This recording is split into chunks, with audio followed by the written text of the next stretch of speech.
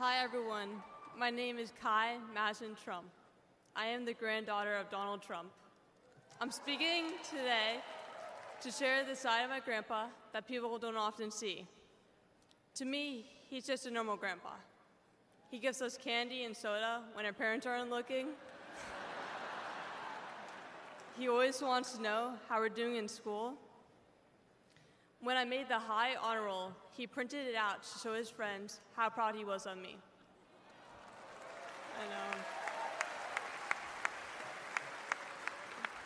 He calls me during the middle of the school day to ask how my golf game is going and tells me all about his.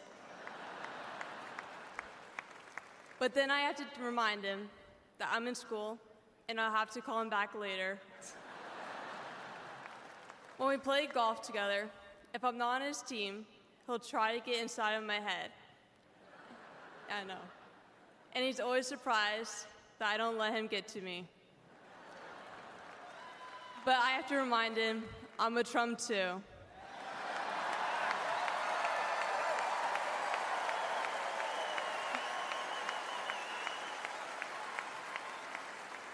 Even when he's going through all these court cases, he always asks me how I'm doing. He always encourages me to push myself to be the most successful person I can be. Obviously, he sets the bar pretty high, but who knows, maybe one day I'll catch him. On Saturday, I was shocked when I heard that he has been shot, and I just wanted to know if he was okay. It was heartbreaking that someone would do that to another person.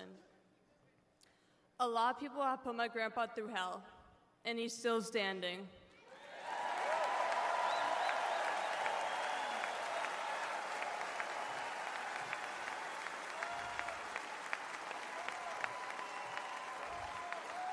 Grandpa, you are such an inspiration, and I love you.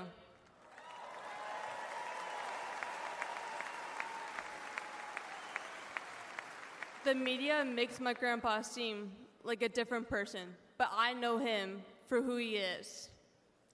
He's very caring and loving. He truly wants the best for this country, and he will fight every single day to make America great again. Thank you very much.